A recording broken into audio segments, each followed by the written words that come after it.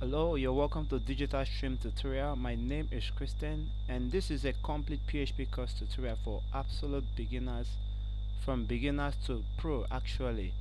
I know you guys must have gotten fed up of getting boring courses online where there is no real life practical. So what we are actually going to be doing at the end of our complete PHP course, we are going to be building this very project. This is a sign up and login system where after a user finish signing up, you can actually log in from here, and as soon as he logs in, then will be redirected to a page where he can actually upload his post. So I'm just going to be testing this out so you can see how it works. So let me sign up a user by name. User is the first name, and then admin is the second name, and then I want to choose an email from my list of emails here. I could just use this, and then I want to choose a password that says admin1 is the username, admin1, and then the password I just want to say test123 because I want to be able to remember this. Then I submit.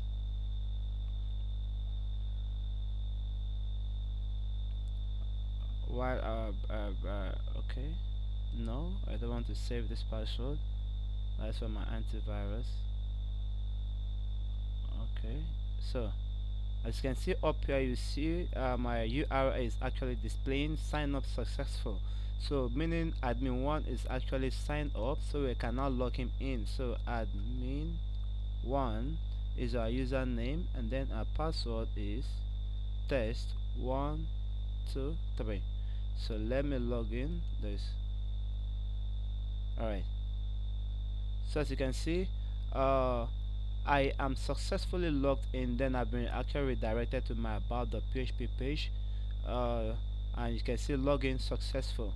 So what I can actually do here is to upload my post with my image. As soon as I click on the publish button, my post appears at the right hand of this column. So let me just go ahead with this.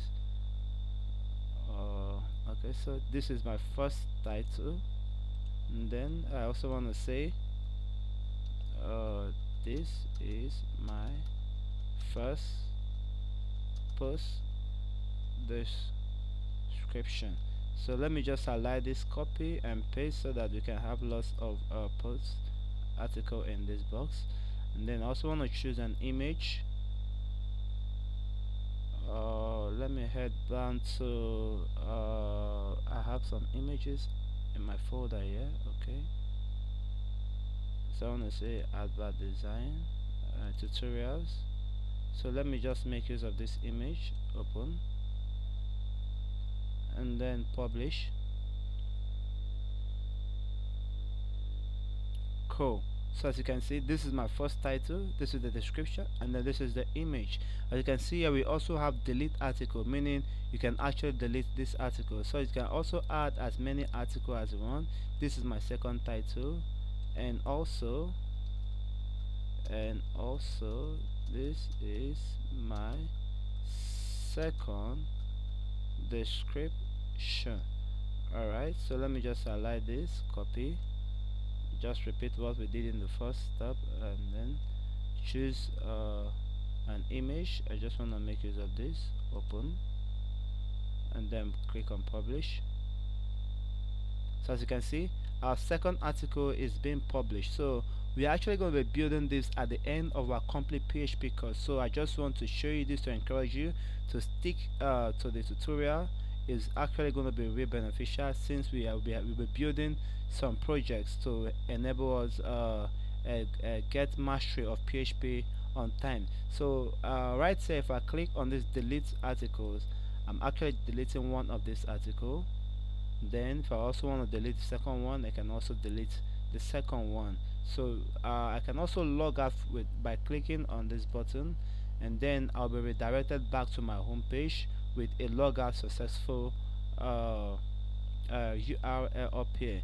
So to actually get started, we would actually need some softwares to actually run our localhost server and then our test editor in order for us to kick started on our PHP course. So what you would actually want to do is to head to Google.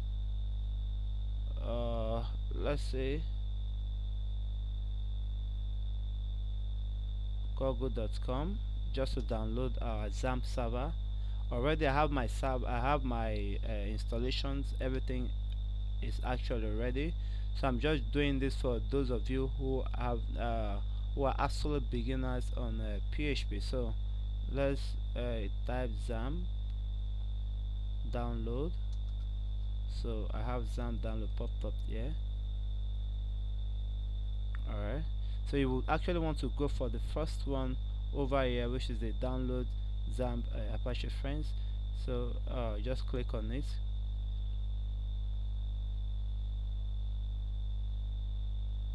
Okay, so this actually have downloads for different operating systems. So this is actually for Windows users. Just ensure you download anyone that matches your operating system, and this also for XAMPP for Linux, and then for OS. So you can actually download any of these you actually based on your operating system, and as soon as you get this downloaded, just install it. And as soon as you are done installing, you'll be presented with a folder which I want to show you right now in my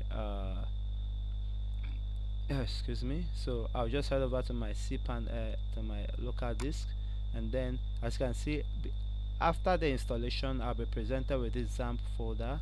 Open it.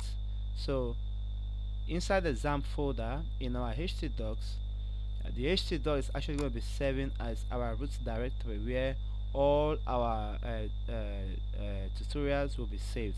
So everything we are going to be doing will be saved in this root directory called htdocs up here. So ensure you get this installed, and then you also want to install a text editor. I'm currently using Netbeans Ide, so you can actually go to same Google, same process, and then get this downloaded at so let's head over to google.com, and then let's go there and then search for Netbeans Ide.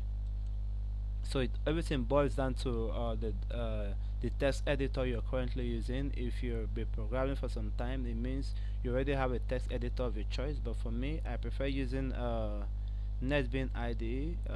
Don't ask me why, because I don't even know why. I just prefer using it. So Netbeans download.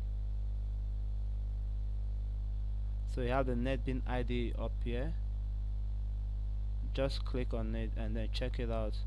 If you prefer using this better, I also prefer using this too. So you can get this downloaded and then open it to start up your project. Okay, so already I have this installed. So all you just need to do is to go through the download process. So you have to take a look at it very carefully, because they have different versions. They have for Java, they have for Java EE, HTML, and JavaScript, and they also have for PHP. So we actually running PHP code, so you will actually want to download PHP either 32 bits or 64 bits, and then they also have for all, so you can also download this if that is exactly what you want to be doing. So everything boils down to you yourself. So having done this, in our next tutorial we're going to be talking about the PHP syntax. We're going to be introducing you to PHP and then the PHP syntax. So ensure you get this environment set up properly. Then in our next tutorial we're going to actually continue from here. Also, before we actually end this tutorial, I want to show you how, because I might not really be doing this in our next tutorial. So as soon as you are done installing your XAMPP server, you want to ensure the Apache and MySQL is actually running, because if it's running, you are going to be having this green light green background color to indicate that it's actually running. So ensure that this is actually running before we actually go into the next tutorial and the next episode of this tutorial. Thank you very much for watching this tutorial. Please ensure you subscribe to my YouTube channel, and also I'm creating a programmers forum on Facebook a page that what we actually the plan is actually to get experienced programmers into that page, to like that very page, so that if you have any challenge, any problem you want answers from experienced programmers, you could actually ask questions in the page, and that page uh, and the answer will be replied immediately on that same page. So ensure you subscribe to my YouTube channel and also like my Facebook page, which I will also leave the link below this my description. Thank you very much for sticking still on this tutorial. See you in the next tutorial.